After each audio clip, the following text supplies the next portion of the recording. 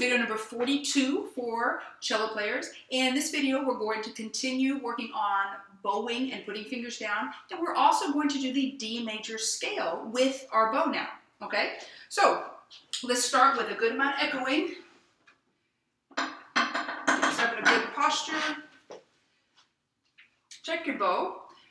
Hopefully you guys remember to tighten your bow before you play and loosen your bow every time before you put it away. If you forget to do that, eventually the hairs are going to stretch out and then you won't be able to tighten it, or you'll tighten it and the stick will be straight. So make sure you loosen it after every single time you play, every time, after you finish your practice for the day. Okay, let's start with just a little bit of echoing of just open strings first, but I'm going to start off with a little bit more complicated ones. Do 2 Ds, 2 As, echo me. Go. D, D, A, reverse, A. Go, A, D, D. Check your bow hole. D, A, D, A. Go,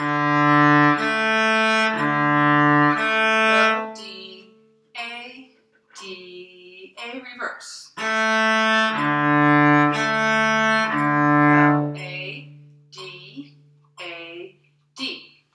Now, let's put some fingers down, okay? Do 4 Gs.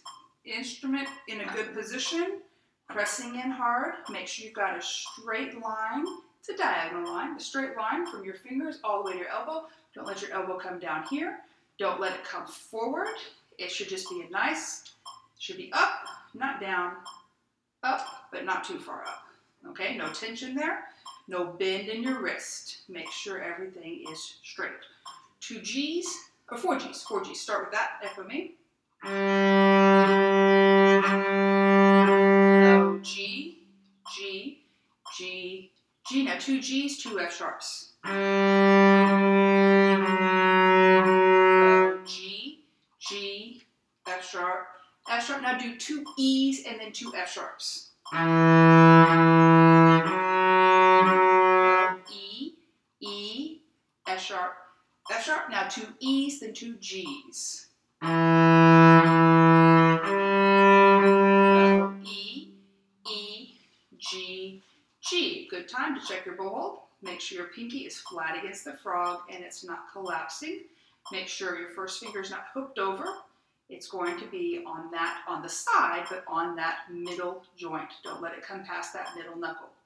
Go to the A string. Remember the A string, you want to use a little bit lighter bow. Check yourself between the bridge and the fingerboard, about halfway. High D and then C sharp. No, high D, C sharp, C sharp. Now do high D and then B. High D all the way to B. Try that. So, high D, B, B. Go back to the D string and do 2 open Ds and 2 F sharps. D straight to F sharp. Try that. Go D, D, F sharp, F sharp. Now 2 Ds, 2 Gs. Go D, D, G, G. Go back to the A string and do high D, C sharp, high D, C sharp. Try that. High D, C sharp, high D, C sharp. Now do 2 open A's and 2 high D's. No,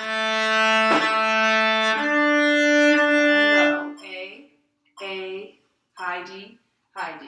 Okay, now I know that was a whole lot of echoing, but that's what we need to do right now.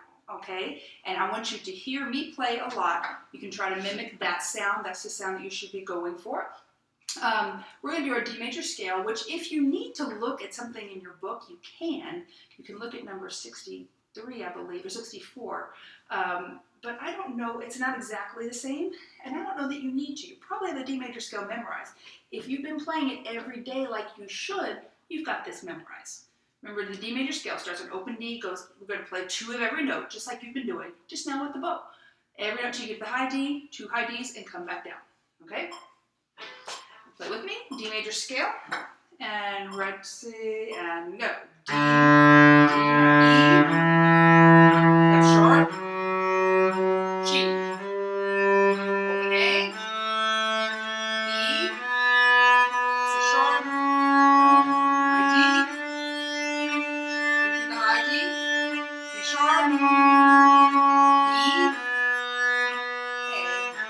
our E flat G, F sharp.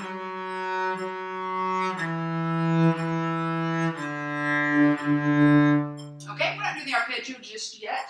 We don't quite have the agility and with the bowing going on that just yet, and we don't know how to switch strings quite quickly enough yet, but we will do that in a couple of videos.